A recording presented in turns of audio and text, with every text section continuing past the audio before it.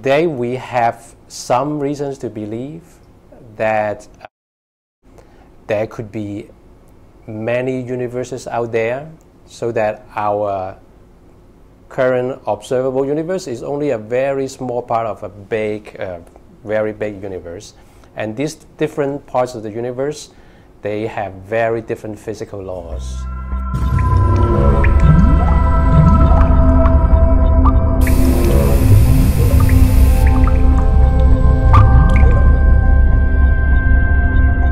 It feels gravity, it exerts a gravitational force, and it makes things clump together.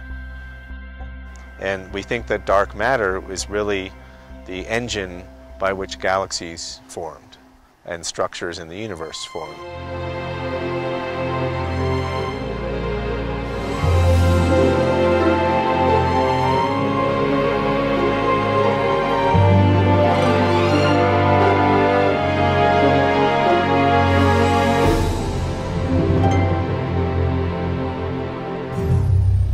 Los mapas cósmicos son máquinas del tiempo. Tenemos la maravillosa oportunidad de ver las cosas del pasado hoy en día. Si tú consigues medir esta velocidad en objetos en dos tiempos distintos, de ahí puedes deducir la aceleración.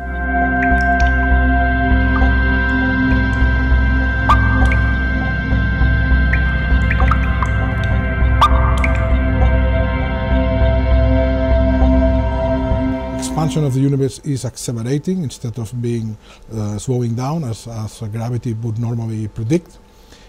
This has been interpreted as having something called substance called dark energy, which would make up 70% of the energy and matter content of the universe, 70%.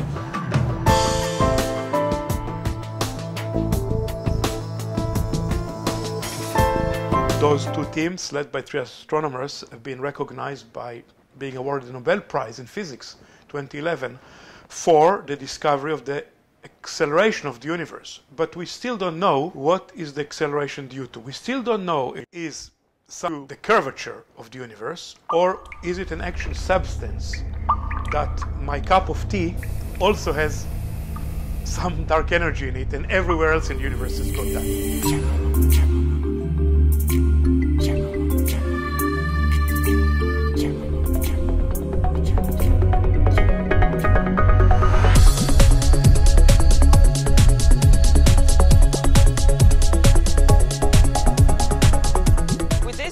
We are interested in looking at the large scales in the universe, right? So the scales of galaxies, galaxy clusters, and objects really far away, way beyond our own solar system. Of course, that it's also possible with this instrument to study nearby objects and so, but our main goal is to go for these large-scale structures. And the idea behind that is that in the very early universe, you have the universe is very uniform with small fluctuations.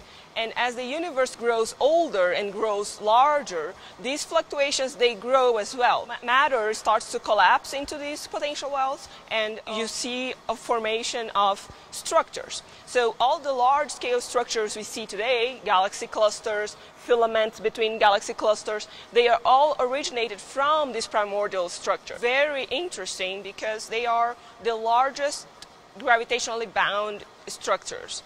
And basically what you see is many galaxies together. They have similar colors, similar properties, but it's also interesting what you don't see. In addition to those galaxies, what you have is a large blob of dark matter that is invisible to us, but we can detect the galaxies, and with that we can trace. They form over billions of years in the history of the universe. Their formation will be affected by the expansion of the universe. If there's too much dark energy, for instance, if the acceleration is too fast, the number of massive big clusters will be smaller than if you wouldn't have such a strong force pulling the universe apart. It's important for us to detect as many galaxy clusters as we can, to detect them as well as we can very precisely, and determine their mass to know how big they are.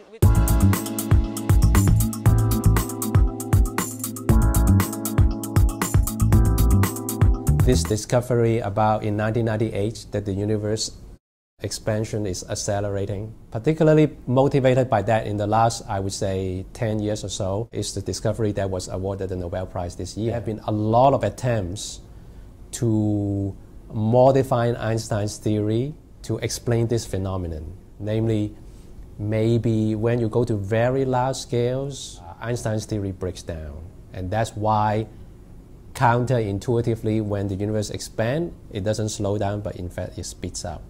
I have also worked on these theories, but I have to say, experience of a lot of people to try to improve or modify Einstein's theory is that at best it's partially successful. Basically, Einstein's theory is just such a beautiful, coherent framework.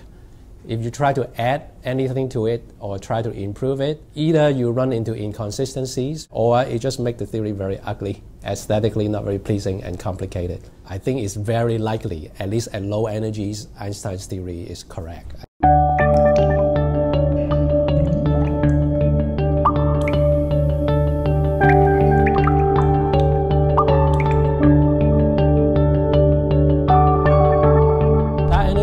Is the term we use to refer to whatever energy that dominates the universe currently that is responsible for making the universe accelerate.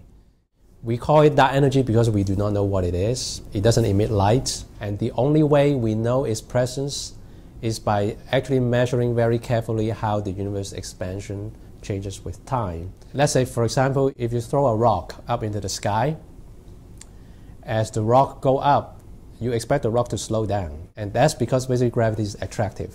So if you have anything that try to expand, gravity will just hold it back and try to slow down the expansion. So the surprise about 10 years ago was that the universe expansion was actually not slowing down at all. It's in fact accelerating. And dark energy is the term we use to describe whatever substance might be responsible for this surprising fact.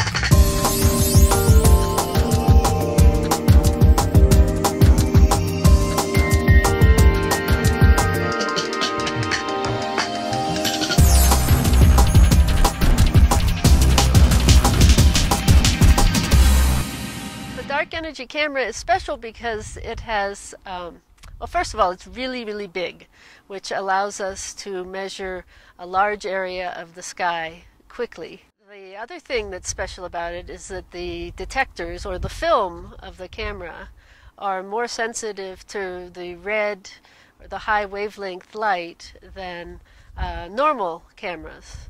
And that lets us probe deeper into the universe, closer back to the Big Bang.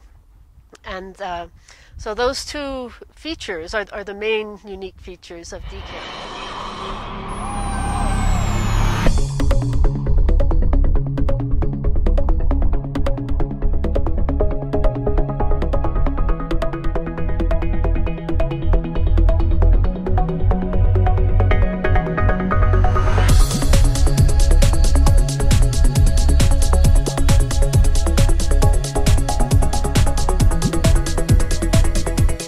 This is the telescope control station in the control room from control the telescope.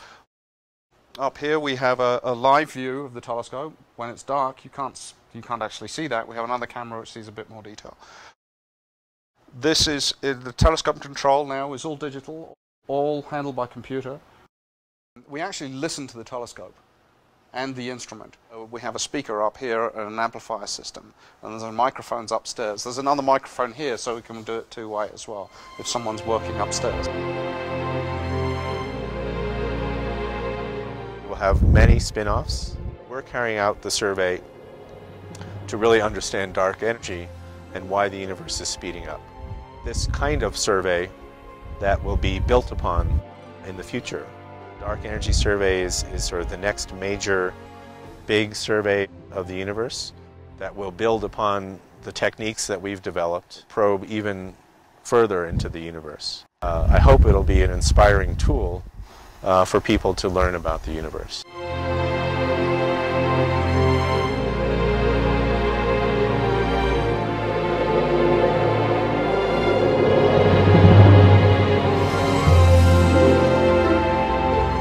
Tenemos muchos tipos de evidencia, pero quizás la más tradicional y la más apabullante viene de que hemos medido a día de hoy el espectro de decenas de millones de galaxias. El espectro lo que te muestra es la descomposición de la luz en sus colores, y estos espectros tienen unas formas características que conocemos muy bien por los espectros de las estrellas que lo componen y por las leyes del laboratorio. Todos tienen unas características comunes que conocemos. En particular, tienen líneas que son como huellas dactilares, corresponden a las predicciones concretas de la mecánica cuántica y son predicciones muy precisas. Lo que ya se vio a principios del siglo pasado es que estos espectros, cuando observas galaxias lejanas, son diferentes, están corridos respecto a los espectros que se miden en el laboratorio. Este corrimiento es un efecto muy conocido, se conoce como el efecto Doppler, y corresponde simplemente al movimiento relativo entre el observador y el receptor. Podemos saber con gran precisión cuál es la velocidad de esta galaxia. A día de hoy se han medido millones de estos espectros y todos ellos nos dan la misma imagen, que es que las galaxias, todas ellas, se están alejando a un ritmo que corresponde a una expansión básicamente uniforme, ¿no?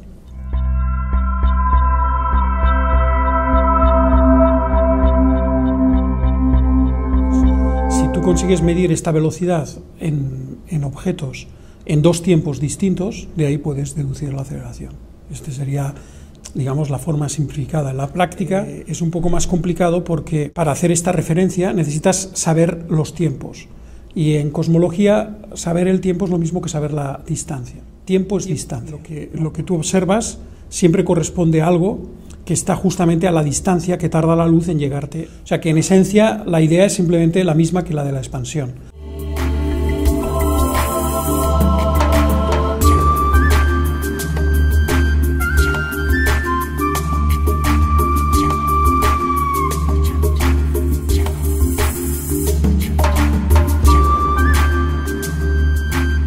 Es entender cómo se forman las estrellas, las galaxias, los planetas, en definitiva, cómo hemos llegado hasta aquí,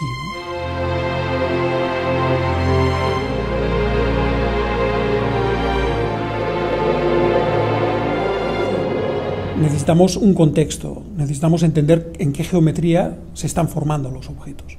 Por tanto, el universo acelerado es como el marco donde intentamos entender la formación de estructuras. Si las leyes de la física son las que creemos que son, por ejemplo, si la gravedad se comporta como creemos, entonces, a partir de una determinada ley de expansión y de una aceleración cósmica, podemos predecir cómo van a crecer las estructuras. Y esto es algo que también podemos medir. O sea, que podemos ver si el modelo cuadra, o sea, si el ritmo de expansión y su aceleración cuadra con el ritmo de crecimiento de estructuras. Y eso ya es un gran avance. En eso no. Uno de los métodos es ver cómo la aceleración cambia con el tiempo, y el otro sería ver la distribución de crecimiento con el tiempo. La combinación de estas dos cosas, desde luego, nos ayudarán a acotar la respuesta.